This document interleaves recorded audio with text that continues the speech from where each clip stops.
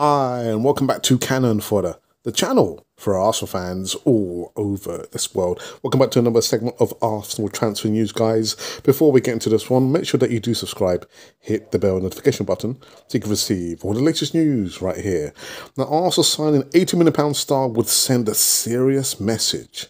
Mikel Arteta is already moving for new signings in the summer window, and that includes interest in Marcus Rashford. So boss Mikel Arteta has reportedly held secret talks with Marcus Rashford, with the Gunners willing to make a move for the Manchester United star. But despite any move being made, there's been an exclusive platform that's given some news or some thoughts about the Red Devils fans' favourite, unlikely due to the fees involved.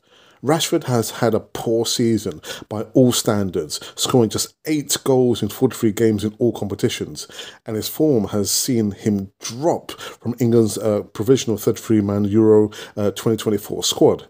He'll be looking for a rebirth next season, I'm sure, with the potential being away from United.